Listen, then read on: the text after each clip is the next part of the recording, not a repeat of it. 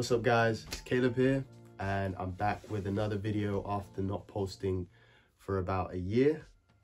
Reason I've not posted is I've just been super busy with work.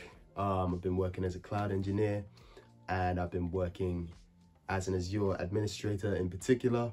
So it's kind of great that I'm doing this video today on the AZ-104. As part of my job role, I've had to take and pass the AZ-104, which I've managed to do successfully.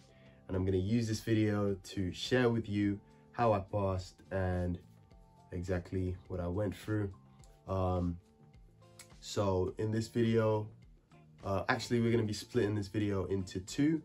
The first one, I'm going to be just sharing more on the exam itself, on AZ-104, information about it, tips, how the exam is itself.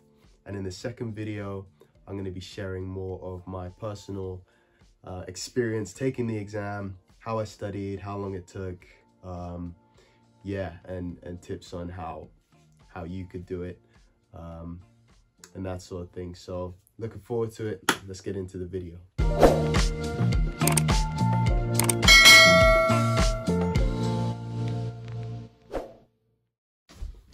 Before we get into the video, I just want to say, even though I haven't posted for over a year now, I've seen the views growing, I've seen new subscribers, and I just want to thank you guys for all the support, and I hope it continues. And this is sort of what motivates me, you know, the support I get from you guys. So I want to continue to share what I learn in these certifications and continue to help others. So yeah, just keep supporting, drop a like, comment, share, whatever. And yeah, I really appreciate that. So let's get into it. So the AZ-104 Azure Administrator Associate exam. This was by far the most difficult exam that I've taken personally. And bear in mind that before this one, I've only ever taken fundamental ones like the AZ-900 and the MTA ones, which are sort of basic fundamental exams. This is the first associate Microsoft exam I've taken. So hence, yeah, it would obviously be the most difficult. The pass mark for this exam is a 700 over 1000. And I scored a decent score of 999 over 1000. I'm joking. I'm just playing. My score was 806 over 1000.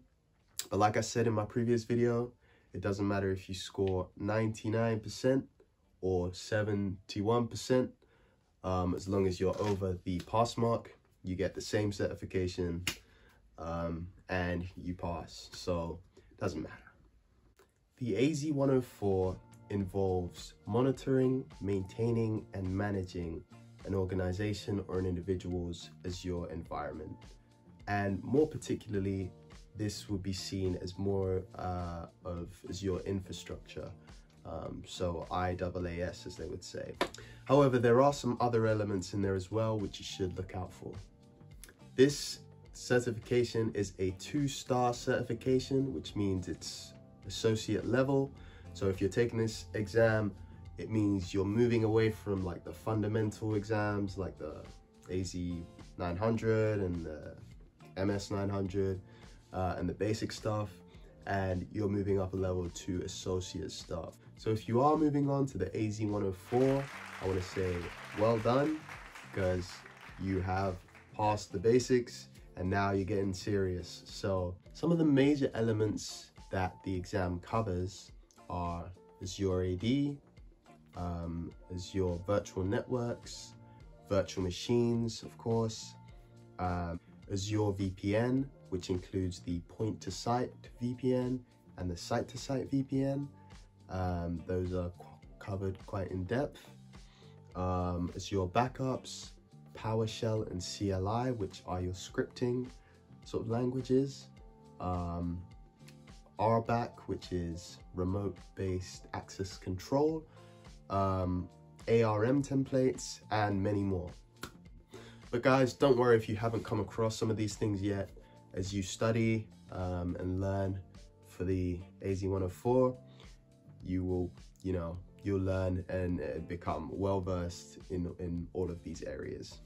So there are no requirements for certifications you need to have before taking the AZ-104, but most websites out there recommend that you have 6 months working experience, practical work experience, dabbling in Azure and the Azure portal and that sort of thing. But the truth is, it doesn't have to be 6 months, or it could be less. It could be 1 month or 2 months, or you could be working there for 2 years. Really, it's how much you put into it, how much you're willing to learn in a space of time. For myself, I was working as an Azure Administrator for about 4 months before I took the AZ-104. And yeah, having practical experience definitely helped a lot. But I do know people who have been able to pass this exam with barely any practical working experience, but they've gone out of their way to go onto the Azure portal, or create a sort of test environment, or go through different labs online, and still learn without actually working in an Azure-based role. So yeah, it really depends on you. Guys, thanks so much for watching this. If this helped you in any way, or you just enjoyed the video, please leave a like or a comment or a subscription or whatever you want. Yeah, I really appreciate that. You guys can follow me on LinkedIn, and I love hearing from you and people that have found my videos interesting or helpful. So yeah, feel free to drop me a DM. Thanks for watching, and I'll see you guys in the next video.